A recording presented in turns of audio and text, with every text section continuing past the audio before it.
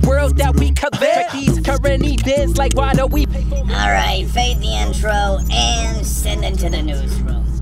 300 offspring and not one of them looks like me. I think I need to get tested.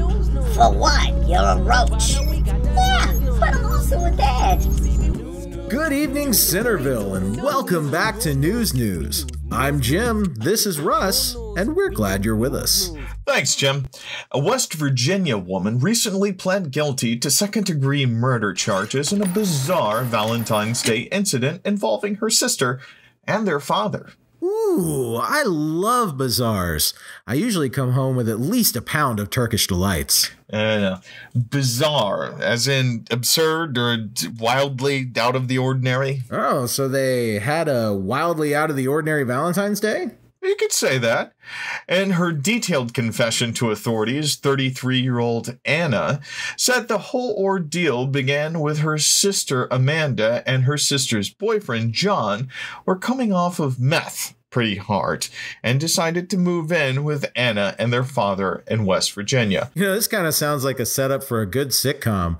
You just got to cue up some good old traveling down the road with the meth shakes music.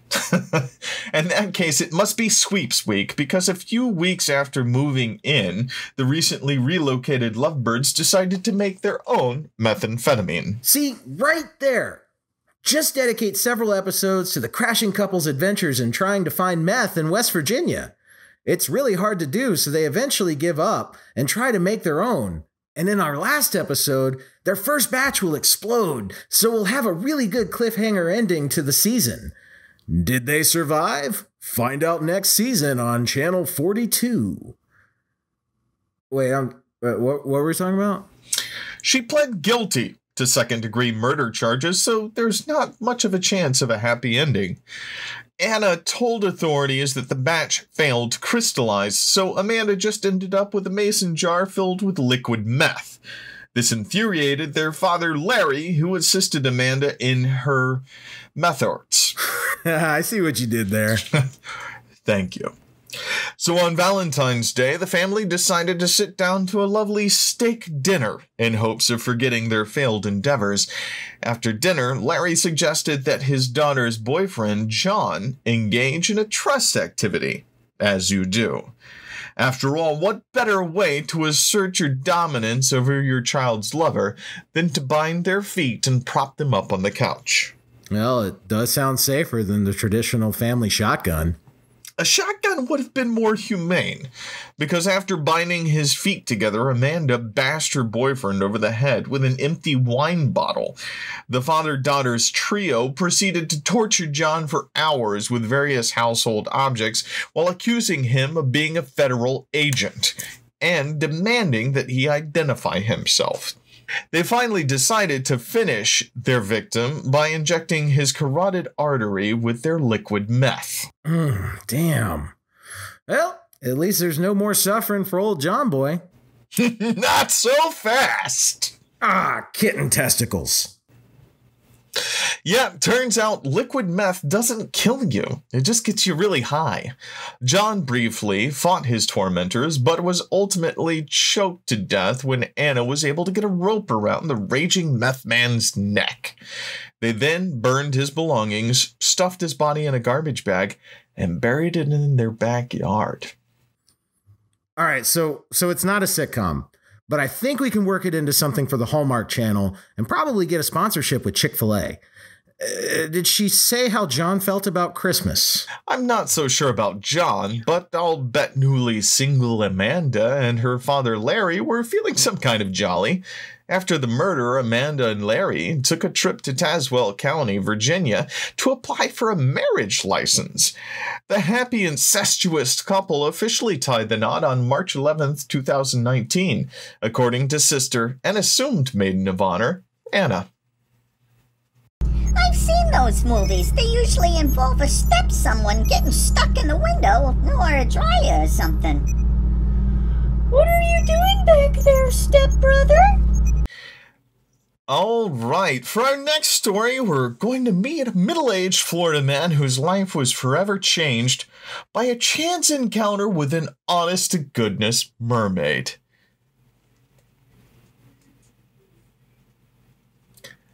Dude, that's your cue. We've lost Jim. Just play the PSA.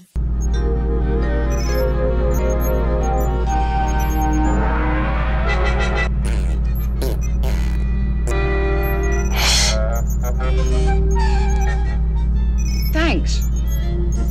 See, this is a problem with kids these days. They don't even care when a man's hand's on fire. Thanks. Oh, Nick O-Team. Hey, I think I know this guy. Isn't he on Fake Taxi? Well, if he isn't, Sam Sucker definitely was. Get it?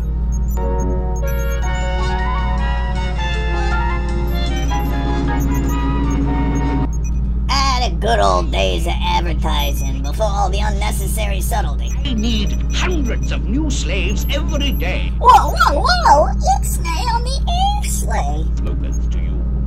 My aim is to catch them young. I wouldn't say that too loud, Nick. You'll end up on a list. You know, you gotta give the animators credit. Not only didn't they care, they went out of their way to make it look awful. Hey there. Have a smoke. No thanks. No thanks, not. Ah! Why are you fire engine red?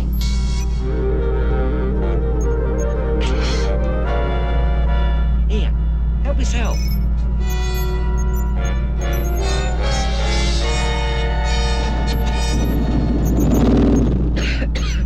This is great. Ah, I see the stop sign tree is blooming early this year. Hey, what's this? Where are we? Why, 'tis Fleet Street. Try the priest.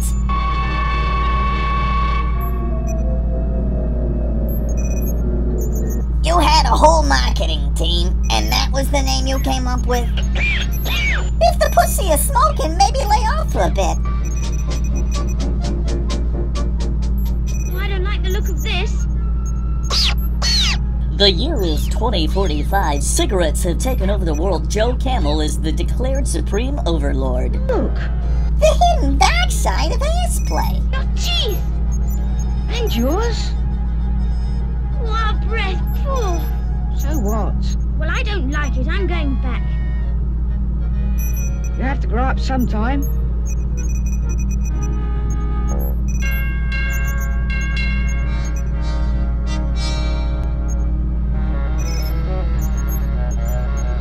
Yes, I remember my first cigarette that transported me to a cigarette-themed hellscape.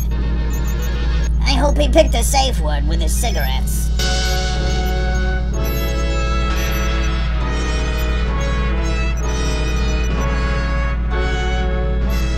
My chain gang! My Somewhere on a living room carpet, the future director of Human Centipede gets his first adult feelings.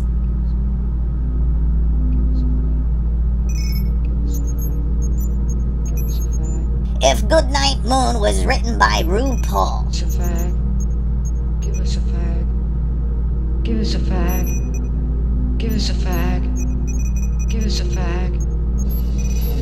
Smoking makes you more manly. Just ask John Wayne. Can't. He died of lung cancer.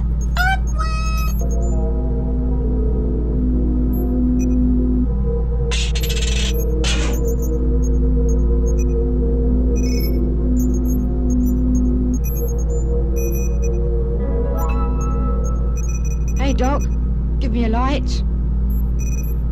Here's some light. Have a good look. Ill health, bronchitis, heart disease, lung cancer. And most of them are killers. Are you fed up with life? No? Well then, why poison yourself? Hey, Doc, why are your eyeballs the same color as your skin? Cigarette smoke is poisonous. When you inhale, you're drawing all sorts of chemicals into your lungs. The smoke irritates your windpipe and lungs and causes chronic bronchitis that kills tens of thousands of people every year. Of course, about a third of that is just oxygen tank explosions. And that kills 30,000 people a year. 80 people every day. And those people can't smash the like button and subscribe. Really? Don't hustle shame me. Causes of death in middle age. We've determined the cause of death to be googly eyes. Including cancer in other parts of the body. Not cancer of the shoe. Those Nikes have kids. Then, I bet you do. No, I used to, but like most doctors, I've given up. I'm on a cool new thing called opioids. I can write you a prescription. I don't care. I want a light. Got a light? Yet another amazing invention from the mind of Elon Musk. Thanks a lot. Don't mention it.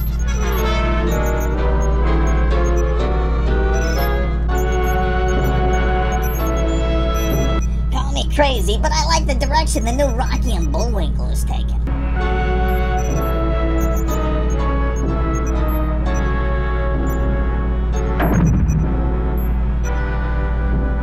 Good riddance, I say. That's what you get for wearing a fez out in public.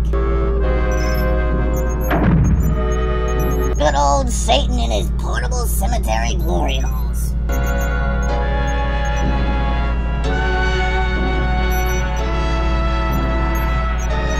Hey, somebody engraved between scenes.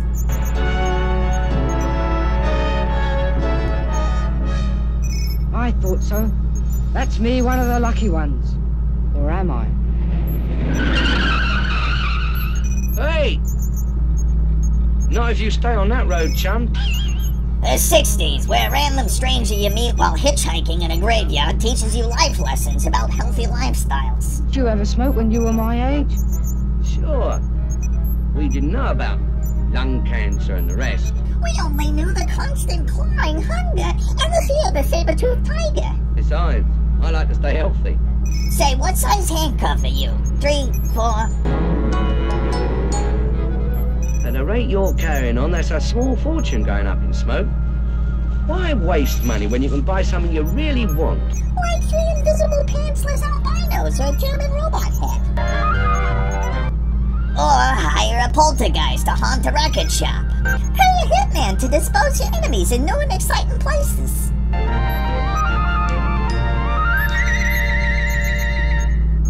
I hadn't thought of it that way. Well, now you know. And knowing is half the battle. Sketchy truck driver!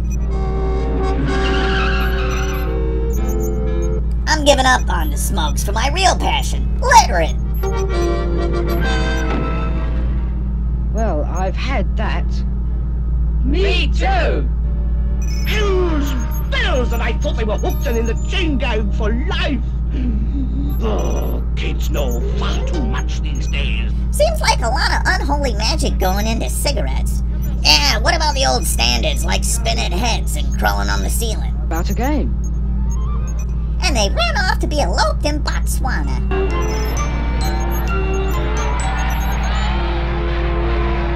I am thoroughly lost. Now, see, it makes sense because he's the devil and they were smoking, but now it's Saka and, cricket. It's what lung cancer would be if it was a sport. And just like that, Johnny won the golden fiddle because he was better at not smoking sports. Triathlons are boring. When does the legless guy shoot his girlfriend? Now they're just being jerks. They know the clearance wasn't big enough.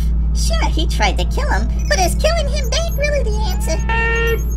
They need about 1,500 more bodies and it'll be just as clean as the Hudson.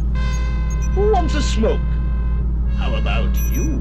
Not with those cuticles looking the way they do. No, thank you. No, thank you. No, thank you.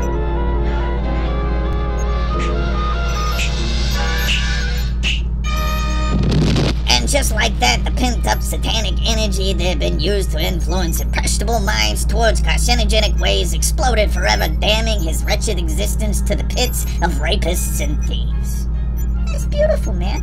Is that on a Hallmark card?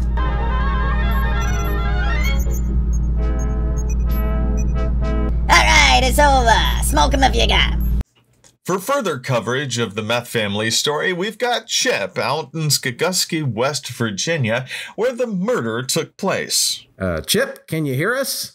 What's the community saying about this grisly slaying? Well, guys, the community is obviously very upset over the loss of what can only be described as a shit ton of meth.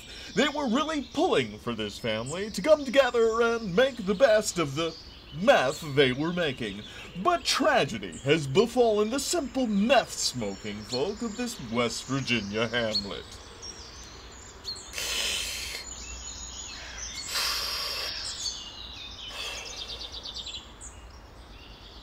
It sounds like things are feeling pretty grim out there. You know, I'm not gonna lie. When they first told me, I couldn't believe it. But now that the space penguins have stolen my soul and replaced it with a frozen macaroni and cheese dinner, I feel much better about the plaid pajama suit. What's so hard about making meth? All you have to do is combine ephedrine with ammonia and lithium, mix in water, add gasoline as a solvent to extract the methamphetamine, and then you just need to use an acid to cause crystallization. How do you... learned at a church camp. Say, Jim, if you were able to pick out how you would die, what would it be? I guess quickly and surrounded by loved ones. Well, you and this guy have something in common because he died from shrapnel when a homemade cannon exploded at a baby shower. Huh. Well, that pretty much sums it up. All right, in our next story, Fred Farmer was a retired auto worker who was a regular hunter. However, in November of 2019, he went hunting with people none of his family knew, and strangers still neglected to bring his constant canine companion with him. The curious just kept getting curiouser when Fred failed to come home in a timely manner, though there was a text message sent to his daughter explaining that he would be extending his stay as an excuse for his absence. Eventually, family became suspicious of the text messages when they used proper grammar and emojis. Oh, hey, look, our 58-year-old father sent us a text message. OMG, I'm totes killing mad animals. Be home laters. TTYL winky face eggplant gun fingers. And the truth came to light when the police obtained security footage that showed Jeremy Farmer, son of the missing man, visiting a local Lowe's hardware store after his father went missing. During the visit, Jeremy bought a 96-gallon trash can with wheels, germicidal bleach, latex gloves, and extra heavy plastic drop cloths. The kicker here was that the items were paid for using Fred Farmer's debit card. Dude, that reminds me of that ransom case where they took pictures of the kidnapping victim with the current issue of the newspaper, but the girl was already dead. Oh, Jesus! Yeah, it was really messed up. You want to see? What? No! Oz!